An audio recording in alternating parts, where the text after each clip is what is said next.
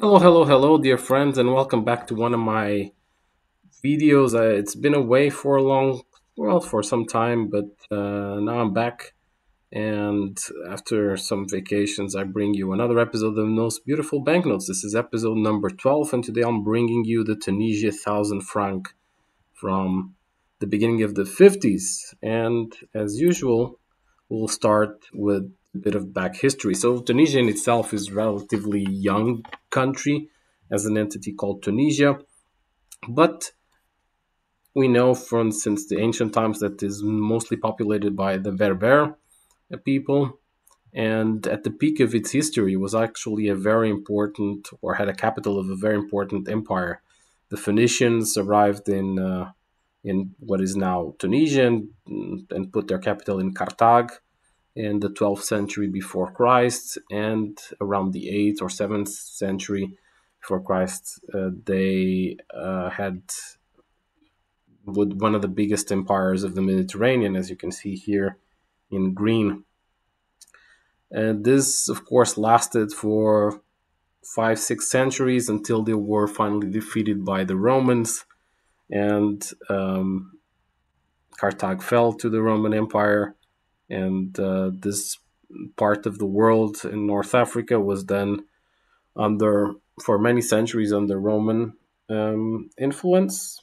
But again, after that, it also was conquered by the Arabs, and finally in the 14th, 16th, 14th or 15th century by the Ottoman Empire, so by the Turks. And well, the last colonizers were the French, which gained this territory back in 1881, um, together with, of course, Algeria. It's basically already in the end of this French called colonialism that comes this series. It's a series from 1950 to 52. At this time, Tunisia and Algeria were important scenarios from the Second World War in the 40s, and well, basically they had become extremely important territories. And also, you can see here that around this time it was already when Algeria was not really at war yet, but you could see independent movements coming in from this part, also with influence from Egypt and the Arab nations or the Arab League. The French franc was also highly well. There was some inflation in France, which made it hard, and there were revaluations of the French franc, which was tied to, of course, the French of Algeria and uh, Tunisia. But here you can see clearly that there's some lack of Arabic influence in these banknotes, which are very beautiful, but they are mostly about neoclassical um, history of the territory and not so much about any Arabic influence.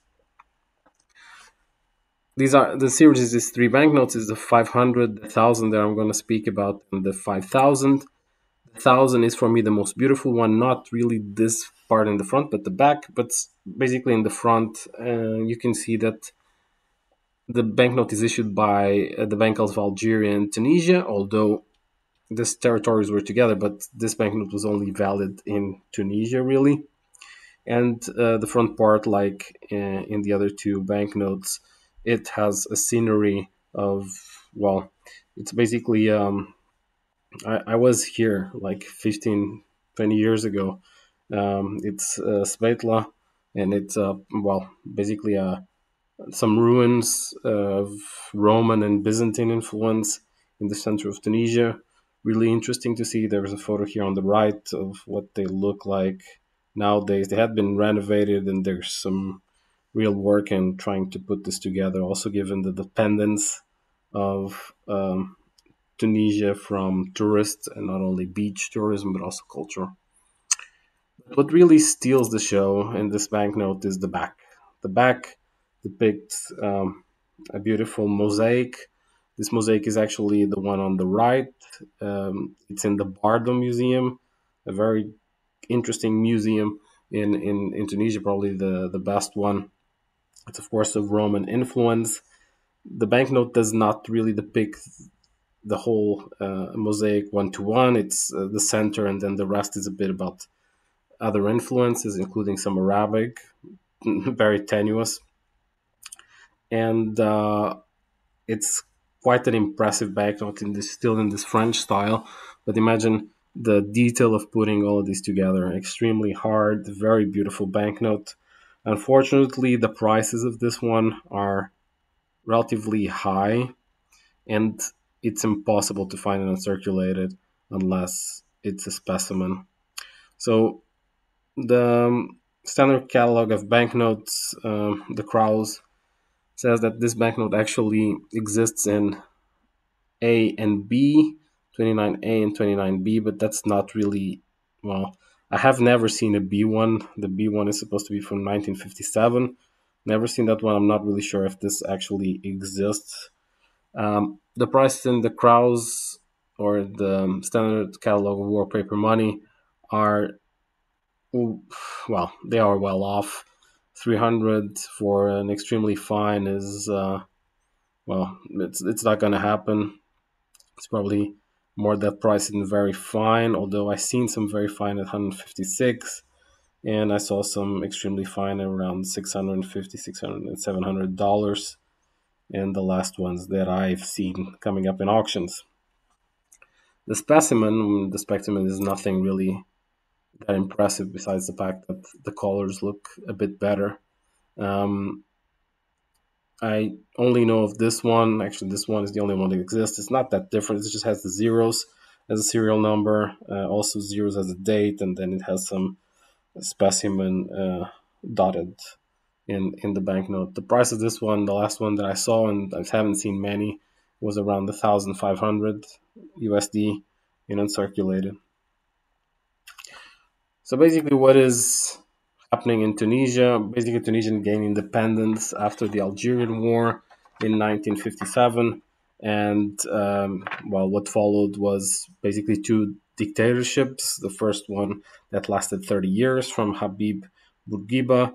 Um, that lasted from 1957 to 1987. He was ousted in a coup by, well, one of his proteges, let's put it like this, Ben Ali, and he was the president when I visited the country, and he had another dictatorship that lasted another uh, 24 years, right until the Arab Spring, when after 1 month of protests, the Ben Ali was forced to abdicate.